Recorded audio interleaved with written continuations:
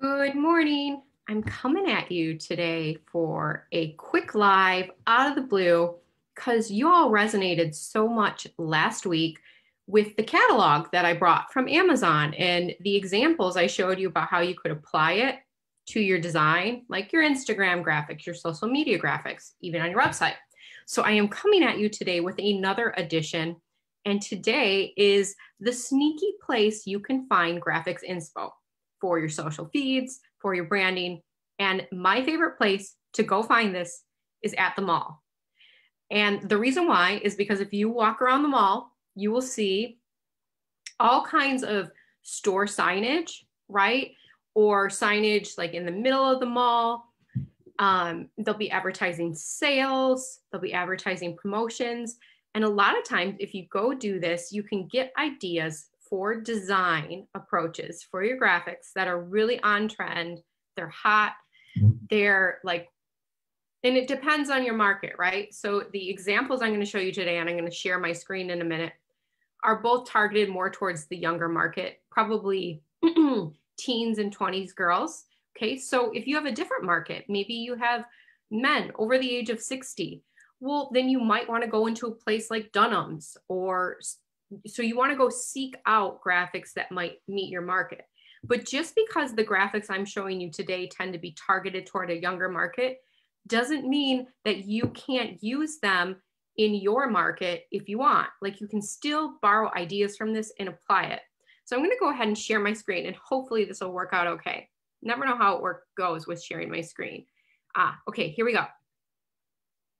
So hopefully you can see this.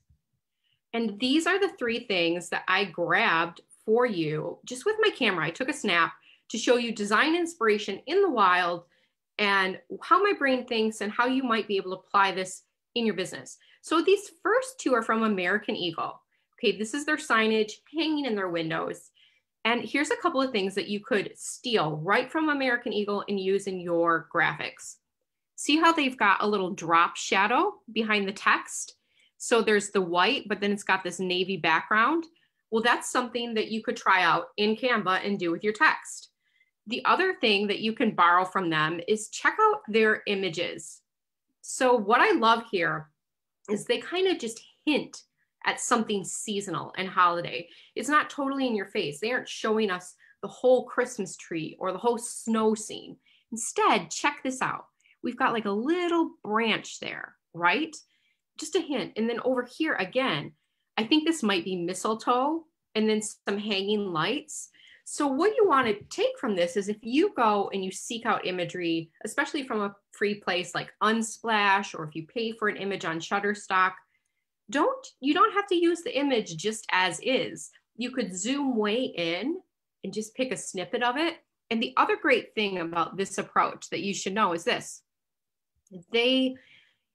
It gives them a lot of white space, okay, so that their text isn't trying to compete with a lot of busyness in the photo. If they had the whole Christmas tree in here, for example, they would have to try and arrange their text around it so it's still readable, okay? So they don't have something competing with their text. It's just more enhancing it. And sometimes when you zoom in on one of your source photos, you can get just a snippet of a scene, like a hint of something. It's subtle. It's a really cool thing to do. Then this third one I grabbed from, I think it was whatever the name of Victoria's Secret younger line is. I'm so sorry. I can't remember it. But this was in the window. And here's what I love about this. First of all, check out the gradients, right? Like, they've got this awesome gradient background. So that's something that you could just go swipe right away. Use a really cool looking gradient background. If you go to unsplash.com and you search for gradient background, you can find a bunch of these. Grab it, pull it in Canva, make it the background, and then do a quote on top of it. That could be a quote card for Instagram. And then the other thing you could borrow from them, like take this, swipe it, roll with it. See how they've got the text outlined here? So they have some of their text outlined and some of their text filled. Now, one thing I want to caution you at is I wouldn't necessarily mix and match this outline text effect and then also use the American Eagle text effect over here where they've got the drop shadow on it. That becomes a little bit too noisy, too cluttered. So kind of pick one and roll with it. The other thing I love over here on this gradient one is they've got a little logo. They've got some description text and a logo. And the other thing I want you to learn from this design, all of these designs, is look how balanced they are. You've got the headlines in one size, right? But then they have this description text. And over here, it's the same thing on this one from Victoria's Secret. It's not as big. Like, notice how the headline's one size and then the description text is smaller. So you can have a bit of text to catch people's eyes, grab them, then have a little bit of description text underneath it. And then either the brand name or the logo is quite a bit smaller, okay? So those are just 3 ideas I captured from the mall in like 5 minutes. So the other thing I want to encourage you to do is, if you are going out, go out to the mall, look around, like start to look at the signage through my eyes, through what I've taught you today, and think about, oh, could this work on my graphics? I'm going to stop sharing my screen so I can say goodbye to you. Hold on, stop share. I hope this was helpful to you, and I hope you're having a great week. I will see you again next week on Tuesday for Talk Shop Tuesday. I can't wait to see you then. Talk to you soon. Bye.